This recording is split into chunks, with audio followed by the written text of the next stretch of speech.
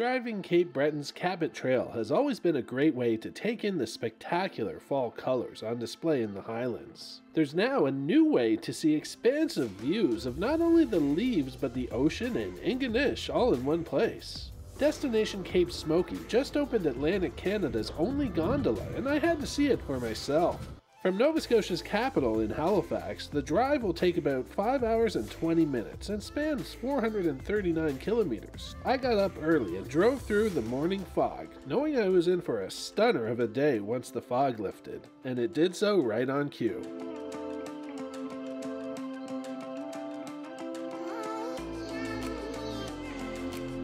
After taking this tiny little ferry ride at Englishtown, I was almost there.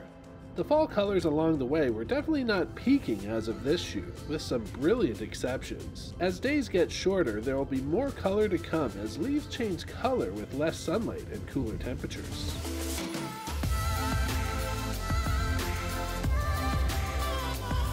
Cape Smokey has been a ski destination since the 1970s, but new owners who took over in 2019 wanted to turn it into a year-round destination. You never really see gondolas in North America, and I fully don't know the answer to it. It's in Europe they are becoming more and more popular as overall. There are certain ski resorts which just operate with gondola for the comfort of the client, especially in the winter times. You know, you put the skis outside, you come here and you're protected from the elements and so on, so it's much more comfortable experience as a whole to enjoy yourself, and you're able to ski for longer and so on. It's not so fatiguing as skiing in the cold. But most importantly, why we went with the gondola is because we are all year-round operation. The gondola is accessible and less risky for children than a typical ski lift because the door closes so you can't fall out. It takes about 8 minutes to get to the top. Well, there's plenty of space here in the gondola. There's lots of room to stretch out your legs. Of course, I'm alone in here, but I'm also impressed by just how quiet it is. You can sit and just really take in those gorgeous views. As for winds, the limit is 80 kilometers per hour, but you slow down if it's blowing to 60.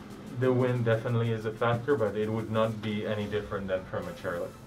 The only difference is that, you know, it has a little bit of a more side wind if the wind goes a little bit from the side that it has to handle. At the top you get a bird's eye view of Cape Breton Highland National Park, the Atlantic Ocean, and the Ingonish Beach below. Well, you'd be hard pressed to find a better view than this, looking out at the ocean. And I almost feel like I cheated a bit because I came up in the gondola. I'm not at the end of some massive hike. I can just come up, grab a beer, and enjoy the view.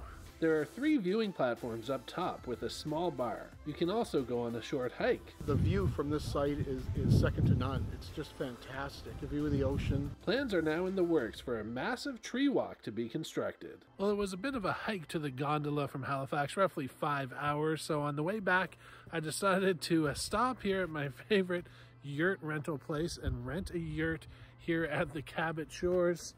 It's a nifty little spot. I'll take you right in with me. As you can see, these are Mongolian yurts. Got my nice big bed there so I can have a night's rest before I head back in the morning. That's Cape Breton for you.